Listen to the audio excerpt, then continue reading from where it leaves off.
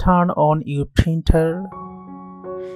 You can see that red light blinking continuously. Open your Printer Driver Propertise.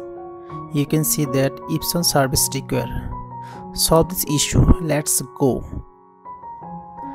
Open any browser from your computer. Type InkChip.net. Hit enter. You can see InkChip adjustment program. Click here. At first buy reset key with credit card.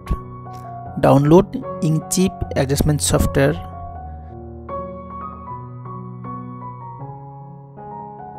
Install software on Windows operating system. Make sure that your operating system is Windows 64-bit. Open InkChip adjustment program. Select printer L3110 series. Reset West encounter paste key. Done only few seconds. Restart the printer.